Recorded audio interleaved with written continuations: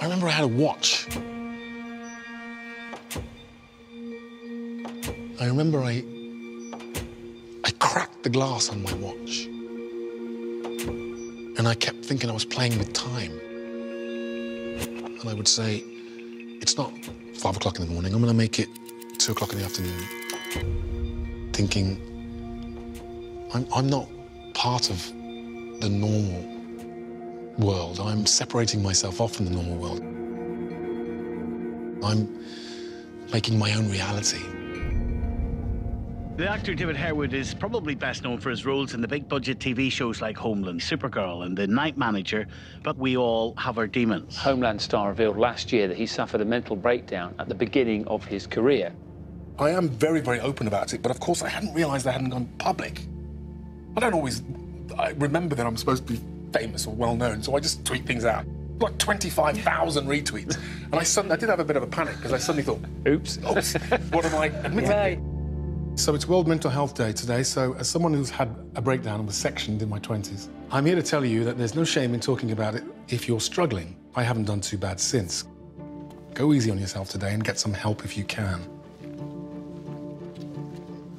30 years ago, I'd had a period of psychosis and I lost my mind.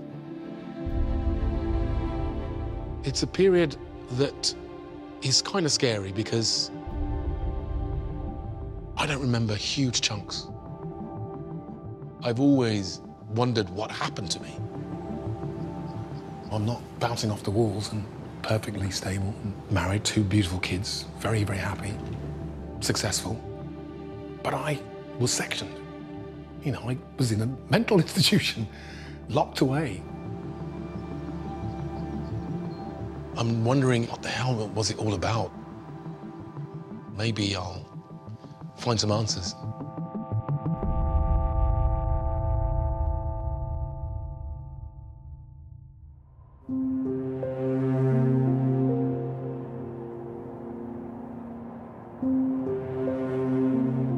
When we talk about psychosis, there's still that stigma. Even I say I had a breakdown. Somebody was to say somebody's psychotic, you would instantly think that they're crazy, dangerous, mad, sort of raving, loony. You know, that's what we think when we talk about psychosis. I remember going for long walks and I remember waking up or coming to, becoming lucid, walking down Tottenham Court Road, and I'd be like, what am I doing here? I'm sure I was at home 10 minutes ago. I better go home. And I'd start walking home, I'd sort of black out, and next thing I know, it would be 2 o'clock in the morning, and I'd be walking through Camden. I had so much energy. I'd be buzzing out of my mind. Everything became kind of visceral, and just seeing the sunrise was like, wow, look at the sun come up, and I'm at the start of everyone's day. So I was kind of almost saying hello to everybody in the morning. I would be like, morning, morning, a great day. So it all just became like, I can do anything. I can be anybody, do anything. People say, oh, you know, crazy people hear voices. I heard voices. And it was clear as a bell in my head.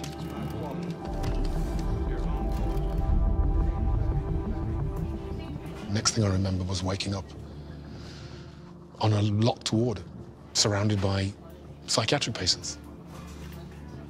And I was really confused as to why I was there.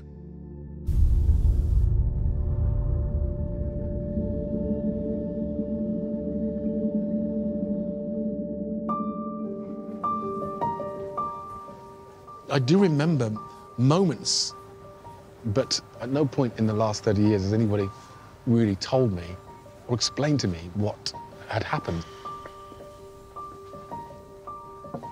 Hello. I'm David Harewood. I'm here to collect some records. Thank you. I think it's pretty thick. There's quite a lot in here.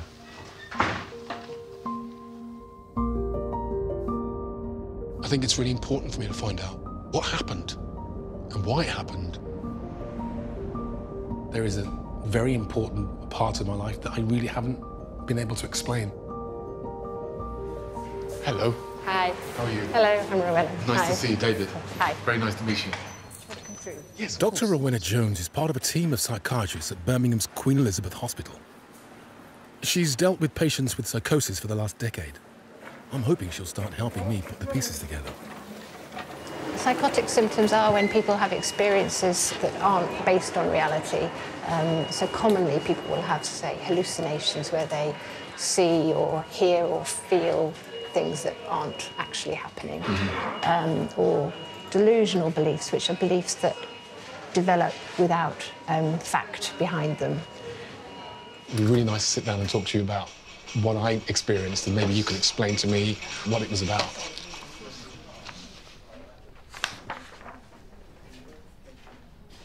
It sounds fairly grandiose Really? as a set of delusions. There's things here about you talking for hours about a friend would buy you a wine bar, which would be like the Garden of Eden, where you could pluck a guitar out of the grass. See, there was something really extraordinary going on in my head. And I was a great lover of literature. So I think, and as an actor, a lot of that was coming out in my sort of delusion, I think. The form of a psychiatric symptom is fairly constant, but the content, very much, people bring to it themselves. Right. So they have changed over the years. Religious delusions used to be a lot more common when we were, before we became such a secular society. So.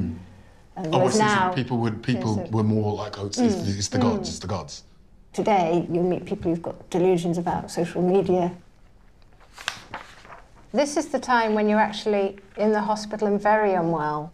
So suspicious and frightened and shouting, "I've got to save the boy." So that's somebody who you felt life was in your hands. I mean, I don't understand that.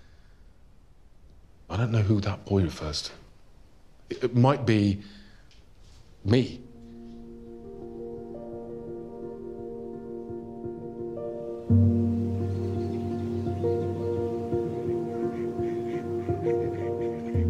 This was my local park. This was it. This was where we used to play from when I was about 6. First generation West Indian family. Probably the only black family on our end of the street. We used to ride my first chopper bike around here. So climb these trees. Life was fun. Life was simple. I was never the brightest kid in the class. I was never the most handsome. So I guess in order to for me to stand out, I just became the clown. I just became the guy who was funny and loved it. At the end of secondary school, auditioned for drama schools and got into RADA. Before you say the And, you know, you were doing elocution lessons, but suddenly you were being taught to say bath and not bath. I remember my mum looking at me going, "What's going on there, you know? What's happening to my son? He's changing." And I was, you know, I went there with probably a very thick Birmingham accent, talking like that, you know. And suddenly I was talking like that and, you know, being very, very posh. In those final days at drama school, the real world started to creep in. My agent would put me up for jobs and I was always working. But I didn't feel I was in control of it. I didn't feel like I was in control of my life. I'm supposed to be young and having the time of my life as a young actor. And the reality was, I was away from all my mates, I was totally alone, and I was really unhappy. And that's not really the time to start smoking weed and drinking, but that's exactly what I did. And that's when the breakdown started to become something completely different. Everyone's psychosis is different, is unique to each individual, but actually there's a lot of shared experiences. And the 3 main symptoms are delusions, believing things that aren't real, like you're a messiah and that you can control the weather. Also hallucinations, that's hearing or seeing things that aren't there. And thought disorder, so that is where thoughts feel jumbled, with difficulty concentrating and communicating. Hello, I'm David Harewood. I'm looking to speak to Dr. Erin Turner. Yes, Ron, I'm now looking for a reason. Thanks very much. Hello. Hi, David. How are you? I'm good, how are you? Really, really well. Nice to see you. Good, and you? Shall we go outside Yeah, then? let's go. Brilliant. I'm a little wonder. Erin works with young people who've experienced psychosis, so I'm hoping she might be able to shed some light on why it might have happened to me. Psychosis never just happens out of the blue. You don't wake up one day and suddenly you've got psychosis. It generally builds up. So there may be some anxiety, some sleep disturbance, and then the stress levels reaches that tipping point, and that's when psychotic symptoms begin. And I think it's really helpful to consider it with the stress vulnerability model. This shows us that we're all on somewhere the spectrum of vulnerability to develop psychosis. But if you've got high vulnerability, it doesn't take much stress to tip you over into psychosis. So the things that would move you from a low to a high vulnerability would be if you've had significant trauma in your life, a strong family history of psychosis, if you're smoking a lot of cannabis, people who live in the city, high-pressured environments, second-generation migrants. There's a lot of different things that can predispose you to psychosis. At the time it happened to me, huge stresses. So what were all those stressors then? Being away from home, moving every week, Yeah. being reviewed, people talking about me. Now, I did smoke cannabis, so I guess that edges up. But as I speak to you now, it was the stresses that were getting piling up and piling up. And because of my professional, you just get on with it. I do remember going to an audition. And the audition was on Windmill Street, and I know where Windmill Street is, in Soho. But I couldn't find it. I could not find Windmill Street, and I was walking around for hours. I don't remember what happened, but eventually I found Windmill Street. But I was about 3 hours late, and the casting director, she could tell I wasn't right. So the casting agent was this lady called Janie Fothergill, and I always remember the name, and always remember she was very posh, but really sweet. Hello? Dave. Hello, gorgeous. How are you? Very well, how are you? I'm really, really well. How's that? Is that like 25 years? Is it really that long? Janie, do you remember when I turned up late for the audition? Yes, I do. We were pretty agitated and sort of pacing around a bit. I remember you saying, yeah, you know, I mean, really good. I mean, I'm really well, really well. But, you know, difficult when you're an alien. Wow. Wow. And I'm disappearing completely. Somehow, I must have got a number from you to ring someone. A young guy that had been at RADA with you.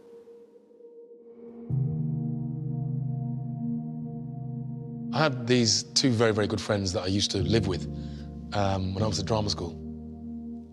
Nick and Jez. We all like to drink a lot. We'd get stoned. We'd get stoned every night and laugh. Just laugh into the wee small hours, crash out, get up, and then go and study Shakespeare all day.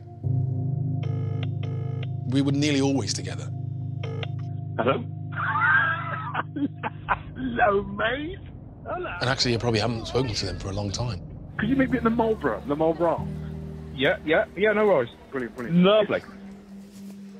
There's things that I want to make sure I cover.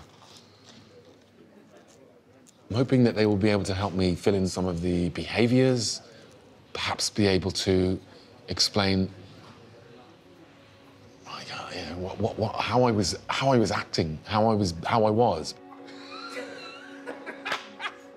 I wasn't sleeping, I was up all night, overthinking things. I get these weird memories, and I don't know whether I'm making them up. So, when did you first hear there was things going wrong then? The audition was, to me, is the day that it all went horribly wrong. We were out looking for you, and then we went to the house. Looking for me? I think so. We discovered you sitting, there were all these scruples cards all over the floor. There's a copy of Shakespeare with a corkscrew screwed right through it. The thing I remember is being helpless.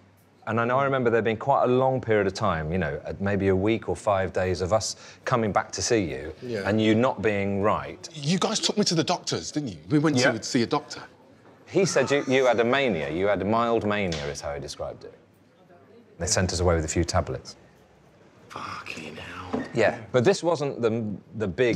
This wasn't the big... No, this was the lead-up. And I remember taking you back to that flat, and both of us, it had been such an effort to get you there, and they give you these tablets, and I remember saying to him, oh, this is just ridiculous. Don't take them. Yeah, I think we all did. I mean, we did. That was stupid, I remember wasn't it? that. I do remember that. I feel... that makes me feel bad, because but you know what I mean? We did say, oh, this is ridiculous. Just chuck them down in the... And we chucked them down the toilet. We chucked them down the toilet. And sometimes I wonder what would happen if you'd have taken those. Me too, actually.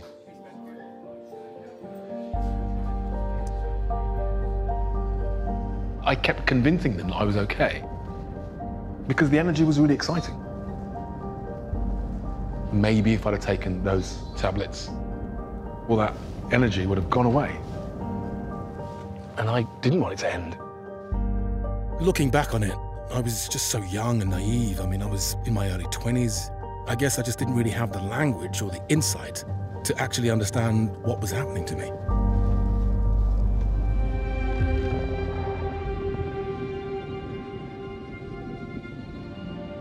If you have a vulnerability to develop psychosis, late adolescence is really when it will emerge. There's a lot of stressors and there's a lot of biological and psychological changes that are taking place. So it becomes quite a fertile field for development of psychosis. And if young people start using strong cannabis at a very early age, their risk of developing psychosis is so much greater. Erin's invited me to a drop-in clinic she runs as part of a service called Early Intervention, which is just for young people who've experienced psychosis. Hello, David. Come on in, welcome to the drop-in, and we're very excited to have you. Thank you very much. I've never met anyone who's had psychosis before, so I want to see if there are any similarities in our experiences. Guys, this is David. I'll let you introduce. How you doing? All right, nice to see you. I'm the Brommy. Nice to meet you, David. Hey, man, how are you? Conrad, nice to meet you. Conrad, nice to meet you. How old are you? 20. 20? Yeah. Oh. Callum, 24. Callum, nice to meet you, man. Good to see you. I really appreciate you guys doing this. Tell me a little bit about your experience of psychosis. Basically, I started hearing voices when I was about 13, 14. And then I was like socially smoking cannabis, as many young kids do. Started hearing voices, and then it started come to a build-up around last year. I was about 19. I just got through a lot of stress in it, and that's when I realised I was losing it. So that's when I thought I need help. Right. So when the voices started taking over. So, yeah. Can you remember a moment when something began to unravel? Yeah, I mean, the first ever time, it was like an alligator at a watering hole. It sort of just drags you in, you know. Right. I just lost touch with reality. Do you know, like, in a computer game, you might get, you know, your main character and, you know, your story arc characters, but then everybody else is just a NPC, like a non-playable character, you know, and everyone else is just drones, but this is your world, and you can understand that. What's really encouraging for you guys is that, you know, you've got a very good handle on it, and that's really encouraging for me to see. Yeah, I'd say early intervention has helped a lot with that, because, I mean, normally if you wanted to see a doctor, you'd wait weeks, or you'd wait, you know, just however long, and you can't do that if you're mentally, you know, unstable. Whereas with early intervention, you see doctors once a week if you need to, and they'll change your meds if you need to. Well, you wouldn't get that back in your day. Do you know what I mean? You would not have that. No. And that's what... That support. That support is what has made probably a lot of us still alive right now.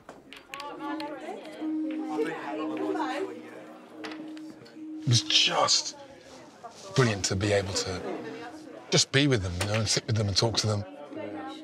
And then I spoke to Callum off camera, and he's got a business degree.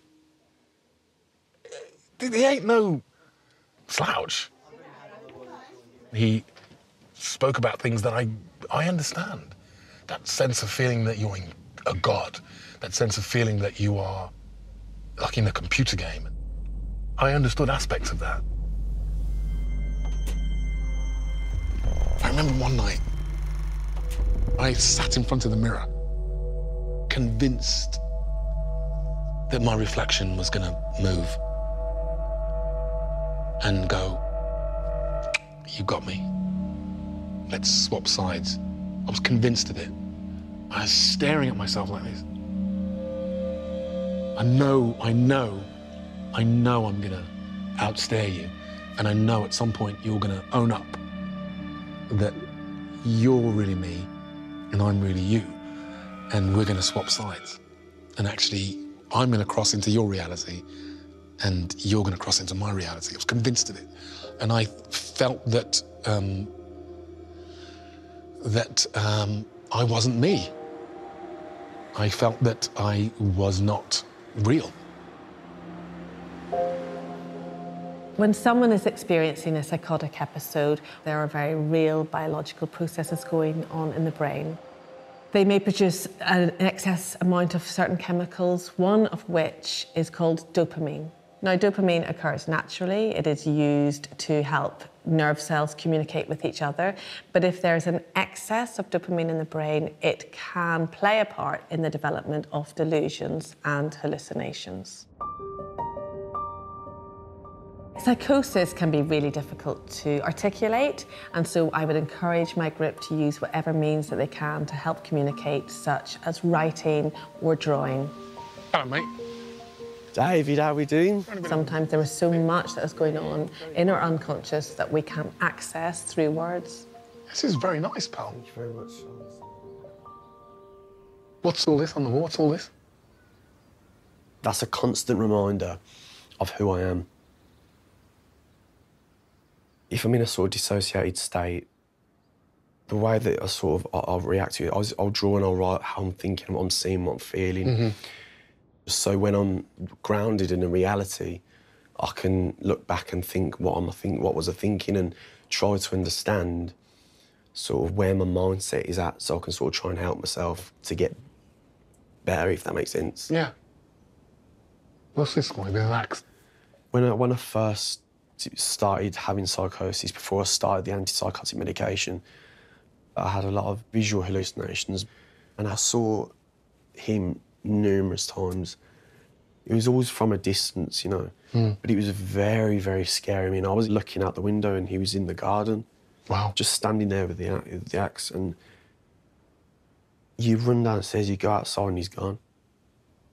And you're thinking, was it real or wasn't it? And you do honestly think that you are crazy. But then there'll be other stuff like this where I'll be suicidal and I'll go off onto a sort of articulate rant. It's interesting here because the stuff outside is in black and white. Yeah. And the stuff inside the noose is in colour. Yeah. It's almost as if...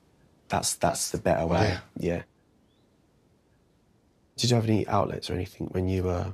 I mean, I drew something. I mean, I drew this. I mean, mine's different. Mine's completely different. I mean, it's not anything that's as elaborate. I mean, I don't know why I drew it. That is very interesting, I don't know why I drew it. You know, the glasses, this was before even more glasses. There was something coming out of the top of my head, something coming out of the top of my finger. It was a real sort of an arrival of this character. I felt like there was something coming out of me, shooting out. That shows you that you were, in a sense, Superman. That's actually... Well, that's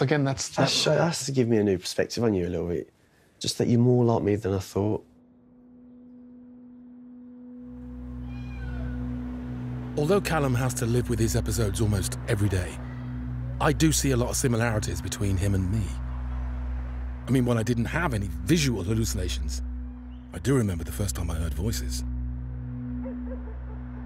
I was completely on my own, and I was lying in bed, I literally, all I heard, it was as if it was like a, wake up. And I just sat up like this. I was like, what the fuck is that? And it was, I was literally like that. He said, don't panic. I'm Martin Luther King. He said, I'm Martin Luther King, and remember I did that speech, I Have a Dream? I was like, yeah. He says, well, when I was killed, the whole of reality became my dream. And tonight, various people around the world are going to sacrifice themselves and become angels. It's going to end violence and end world hunger and all that. It was like this huge fucking thing. And I was in my bedroom crying my eyes out because I thought, this is going to, me?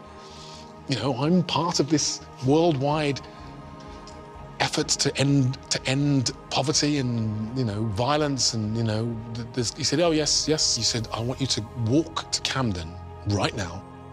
And part of this mission was I was going to go to this, it sounds ridiculous. I was going to go to this shop, walk in. He said, don't be surprised if the shop is open, even though it's 3 o'clock in the morning.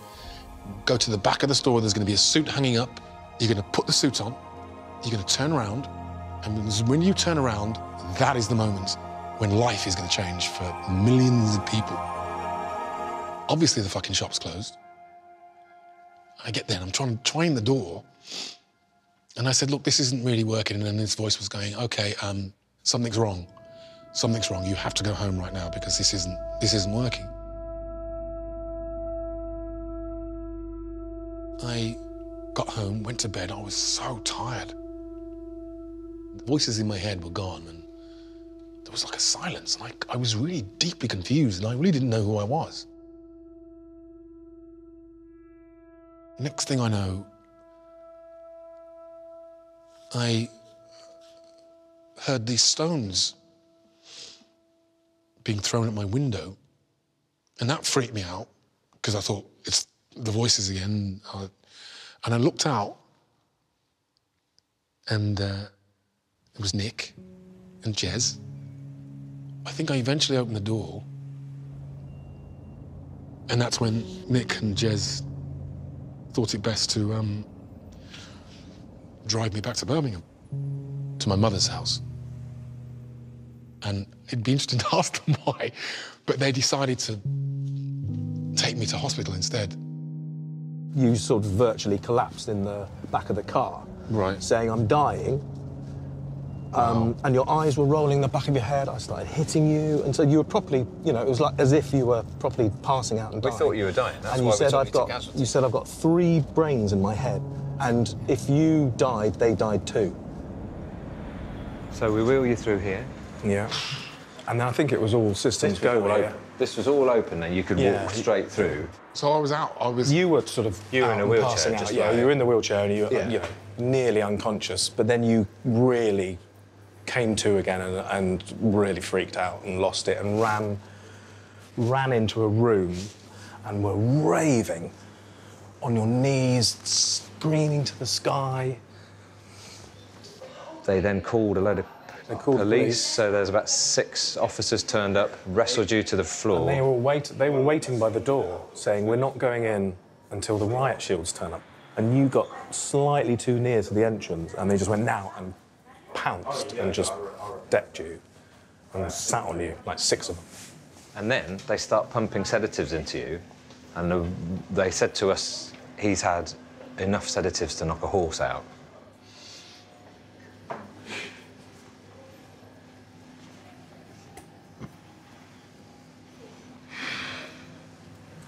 Yeah.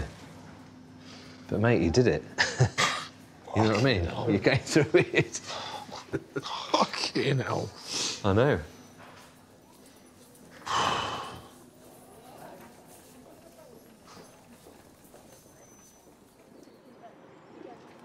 It's coming back. Some of it's coming back.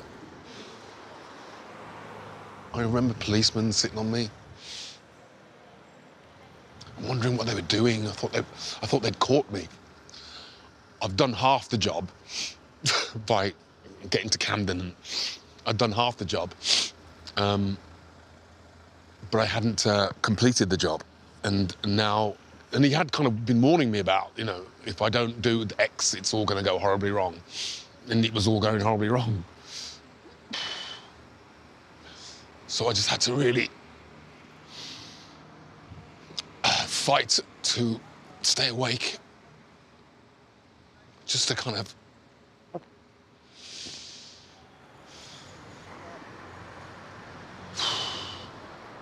gotta really thank you for what you did. I don't know what I'd done if you hadn't have been here. No, I don't know what would have happened. Fuck. Oh, fuck me, it got real now. Yeah. I'd kind of brushed all this off. I know. And I'd kind of concentrated on all the funny bits. Look, this is very real. Yeah. It's very scary. Fucking hell. I didn't remember any of it. And it's only just getting here that you suddenly realise, fucking hell. You were in that building there, that red brick building over there, behind the trees. It was in this now derelict building that I was held under a section of the Mental Health Act for 72 hours, so that mental health professionals could assess me. I can remember these roofs. I can remember looking out the window and seeing these roofs and just wanting to be outside. I just wanted to get out. I can remember all these trees. I can remember all these buildings. I just wanted to get out, get outside. But I couldn't get out.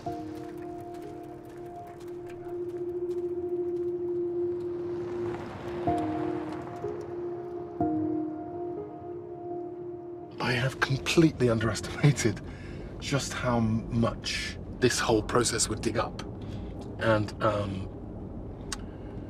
I feel like a bit of an exposed nerve at the minute, because I'm realising that there's, I just kind of buried a whole load of trauma for years, which was, going into hospital. And now I know why I was so sore for weeks afterwards. It's because I had 6 coppers sitting on me for hours. 30 years later, and some things have changed. So I'm up in Birmingham, my hometown. They trialled an initiative called Street Triage. And basically, if they think there's a mental health case, this special unit will go and make sure that they are treated correctly. We've got a 17-year-old, and she's got this unusual kind of dissociative experience. So if she's got a psychotic illness or the beginnings of the early stages of one, we want to kind of assess and put the right kind of treatment or care in place. So what's happened then tonight? When we found out she's basically just not engaged with us. Yeah. Playing with the wrist, she's got blood on the wrist. Okay. Found half-written suicide note in the car. Okay.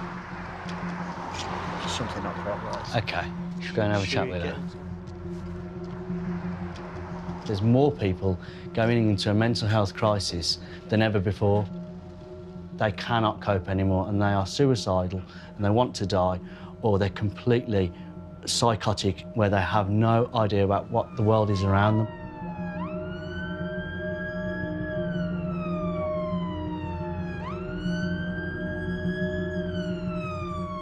I've asked if you can go to Dad's. Dad won't have her, so there's nowhere else for her to go at the moment. But have a chat, see what you think. These lot have made fools out of me, and I'm not accepting it. Tried to blow my house up. He had a petrol can in the back of his car. The police searched his car, and they lied and said there's no petrol can. But when I searched it, there was a petrol can in there. And they're trying to say I'm mad. How can I be mad when it's real? If I reflect on what happened to me, I put me in her position right now, the triage team would have perhaps calmed me down and perhaps have settled me a lot earlier than I was.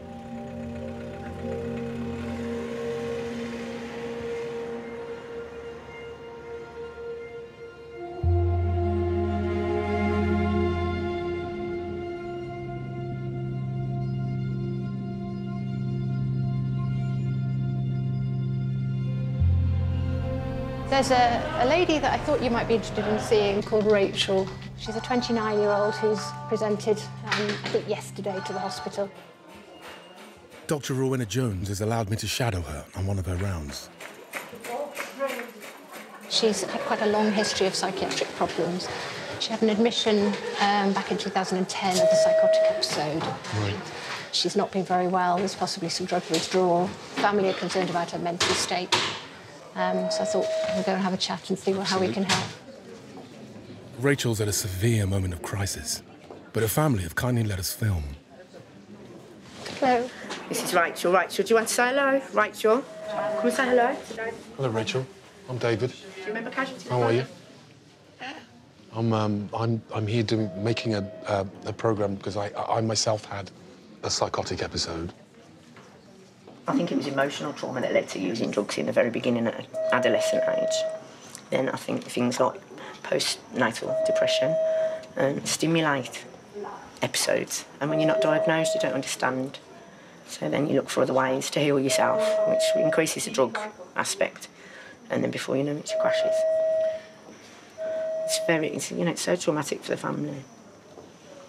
It's really hard. Sorry to ask questions when I know you're not feeling well. I know from looking at your notes you've had these voices and sometimes you've had some problems with your thoughts. And the devil? Yeah.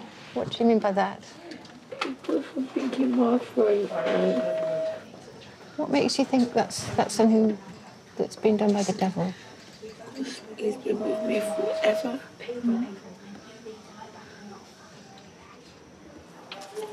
It changes into things. It could be a person. Right. It could be darkness. It could be anything.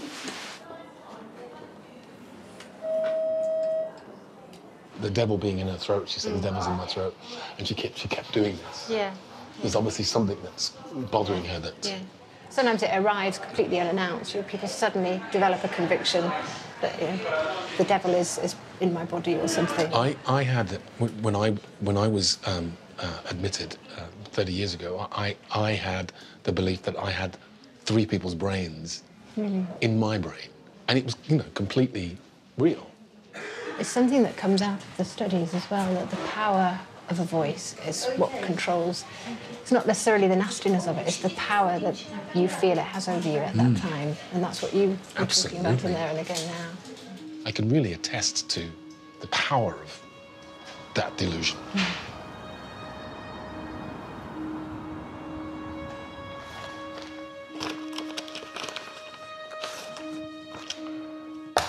All right, here we go. Probably this is the first time in 30 years I'm beginning to put the pieces together. And I'm beginning to really understand in my head what was going on.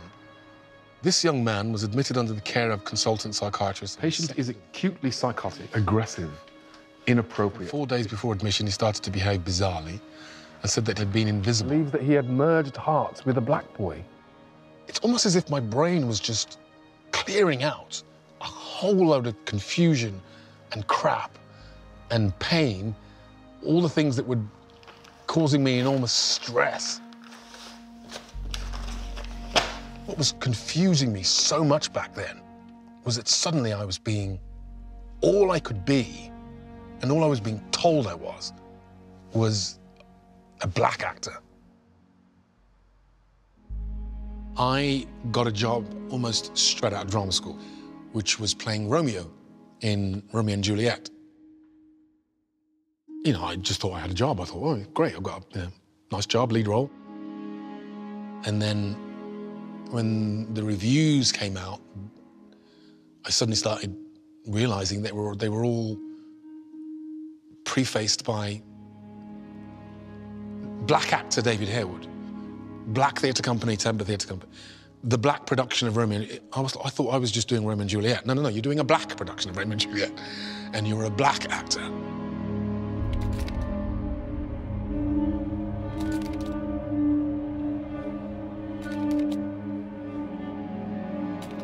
Although I was conscious of myself as a black person, it really wasn't until I got out of drama school that the world said to me, you are black. Your aspirations, your dreams, your hopes are now restricted. I'm starting to wonder how much my psychosis was connected to the racism I was dealing with, and if my experience is shared with other young black men.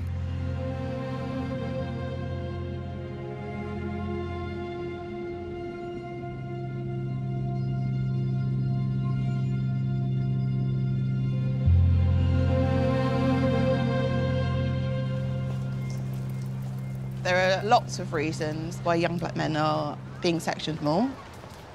One reason is that black men come to the mental health system later than their white counterparts, and that's for fear of being hospitalised, fear of being stigmatised. They arrive at hospital at crisis point, really.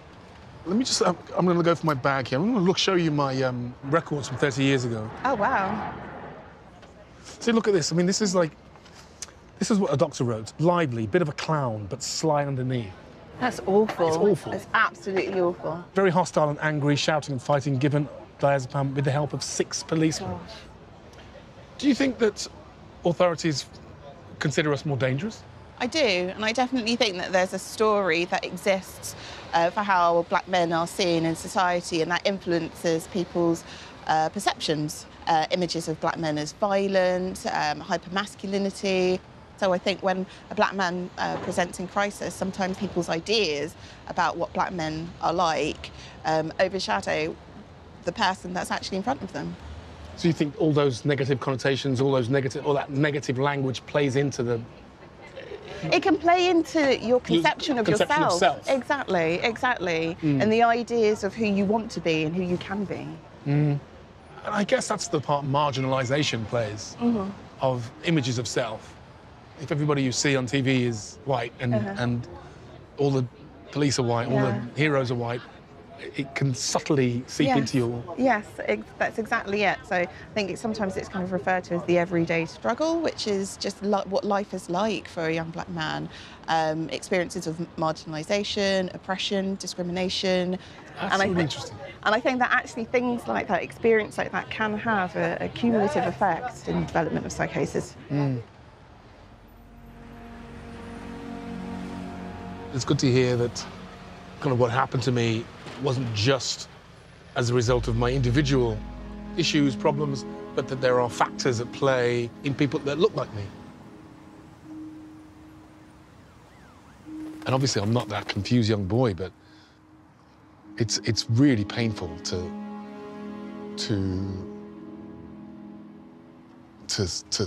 look at him. It's really painful to look at him and thinking, wow, you were really lost.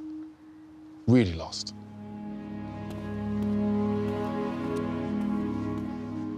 Seeing those kids at early intervention, I almost envied them. I would love to have had that. I would love to have had a shared experience like that, where we all sat and talked about what was happening to us. Hey, bud.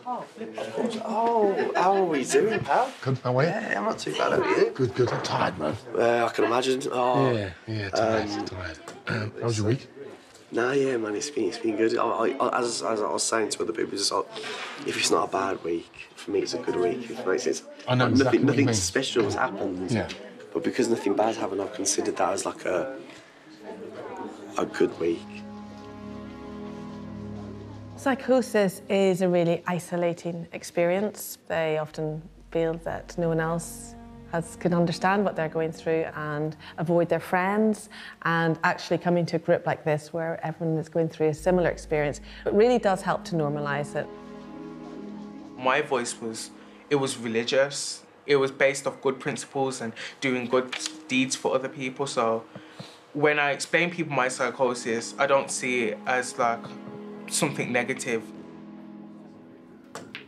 Psychosis goes to the heart of your identity. People feel that they're putting themselves back together like a jigsaw puzzle. So this, the place like the drop-in, when they can share experiences, can help them to realise other people are going through the same thing. And if they can get through it, then so can I. That's all right. Well done. I've got this third-party voice. There's my voice, your voice, and the voice that sounds like it's a teacher in an overcrowded classroom, and she's trying to talk, but nobody's listening. Does it tell you to do things? Yeah, it did do. I had to martyr myself to save my family. Throw yourself in front of a white lorry because the white resembles this kind of purity thing where you have a chance that you might come back. And when you saw it, you stepped out in front of it? I didn't step out in front of it. I took a really deep breath like I did now and just went for it. Hit it, rolled. I can remember just getting off and running off. I left that lorry. Did he stop? I'm so sorry. He did, he stopped, and another car stopped, and I ran. I'm really sorry to have done that to that person in that, but I really thought that this was the way that I had to go. Yeah. I can't believe that I did it, but I did. If I'd gone to a doctor just days before I hit that lorry, I wouldn't have gone into hospital. Yeah, I'm the same. Before I'd have taken the bottle of tablets, when I was probably supposed to, I wouldn't have had this huge, dramatic crash that I ended up having. But I remember how much I used to fight it, how much I was in denial about things, and how angry I used to get and refuse help. But then, when you know you need it, get it. Yeah. When you know, when you're really off balance, I can't believe I let myself get that bad. I don't know if you still hear voices or see things. What do you do when you... Check in with myself.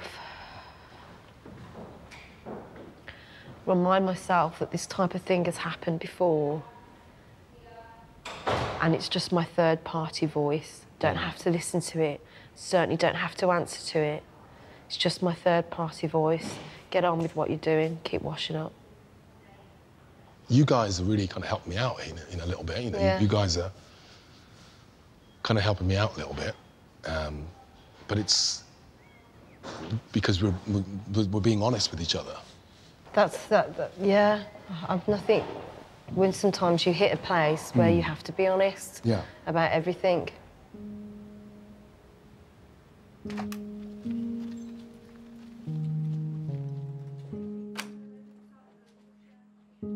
Incredible girl, incredible girl. She's just astonishing how she's dealing with it. And the things that she's talking about, I recognise all of them. And she's still able to kind of be articulate and together, because I'm a bit of a mess at the minute, got to be honest with you.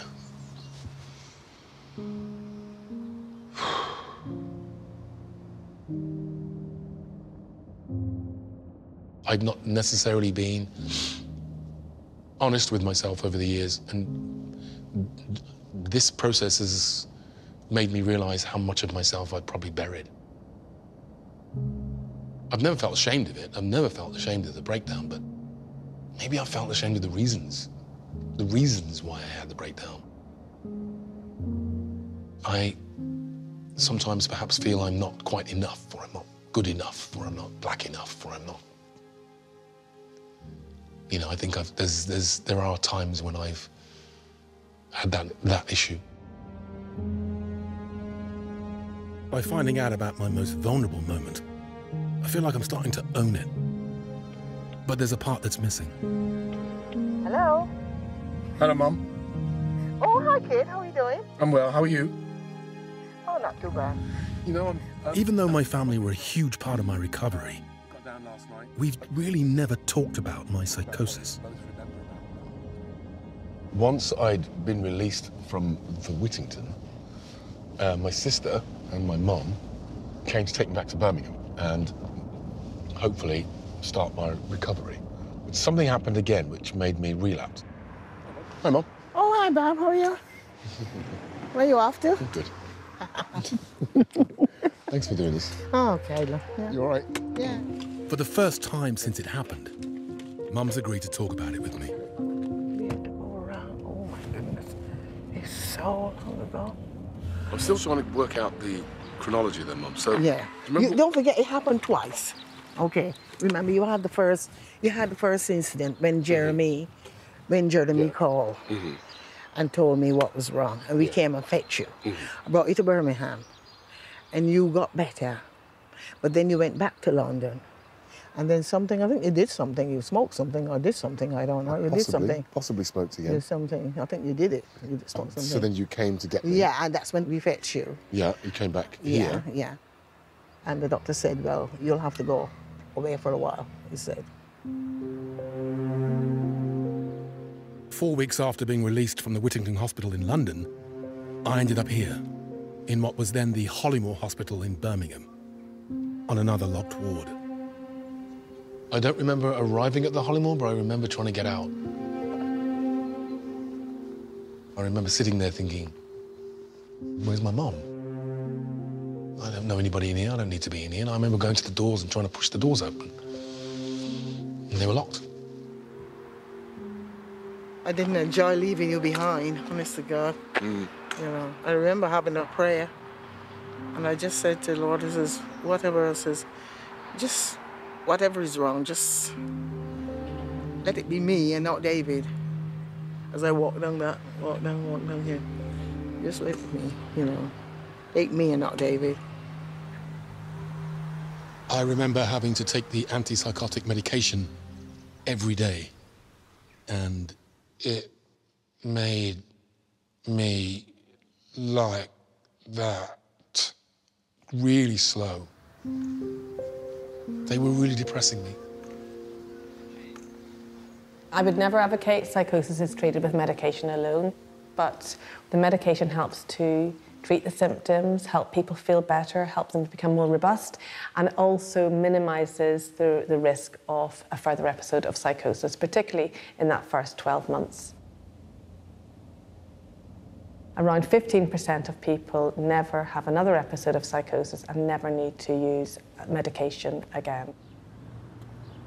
But some people need medication longer term to prevent multiple episodes of psychosis. Hello, David. Hello, how nice are you? to see you again. Nice to see you, nice to see Yeah, nice to see you. Shall I give you the grand tour? It's only a one-bedroom flat. It's not used to it. It's not. The lobby. The lobby.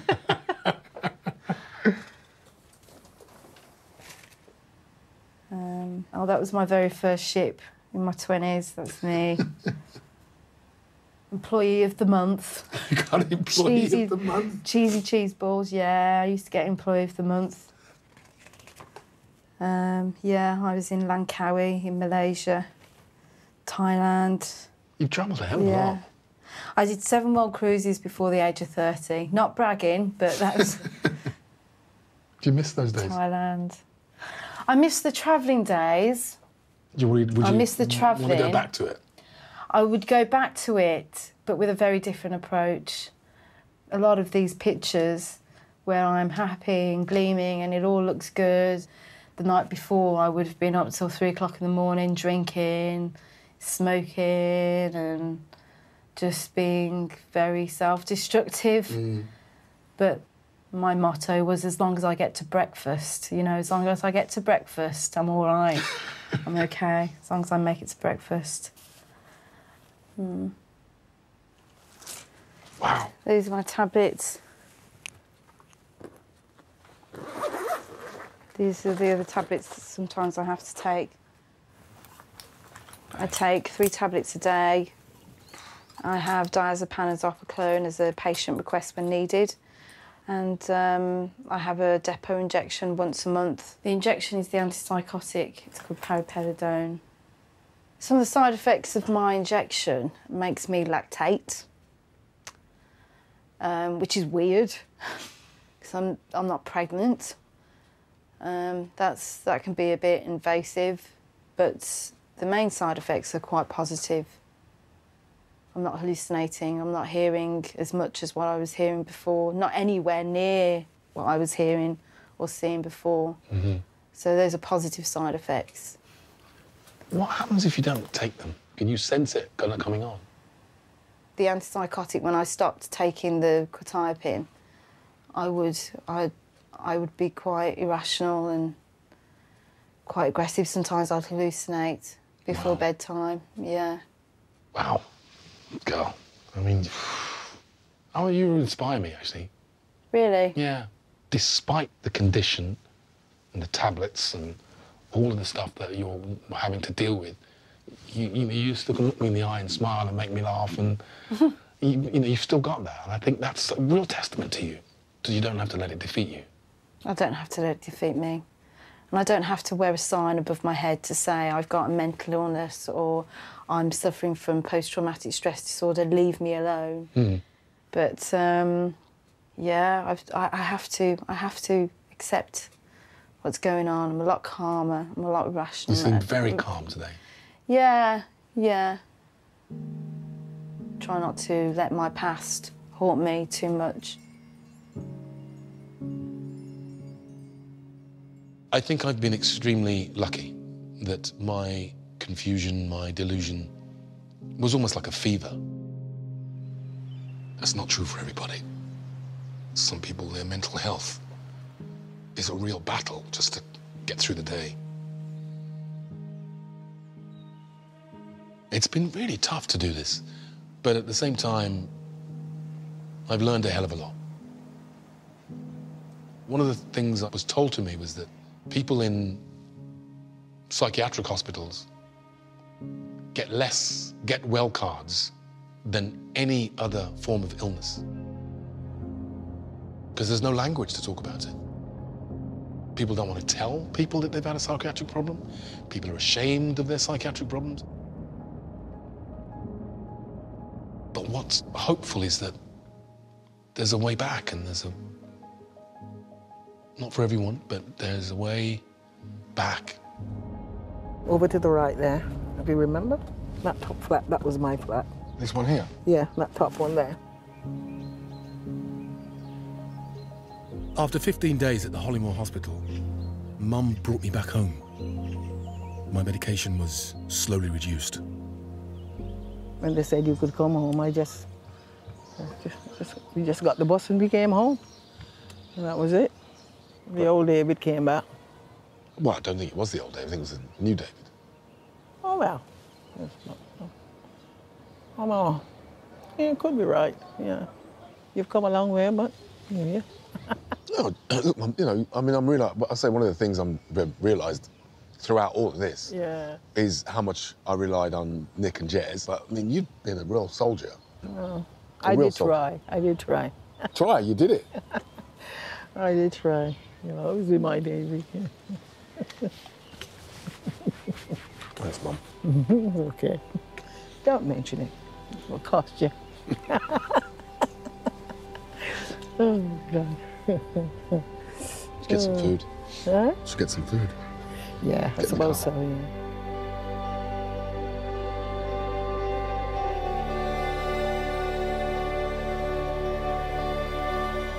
If you want to find out more about psychosis and understand the misconceptions around it, go to the webpage on the screen and follow the links to the Open University.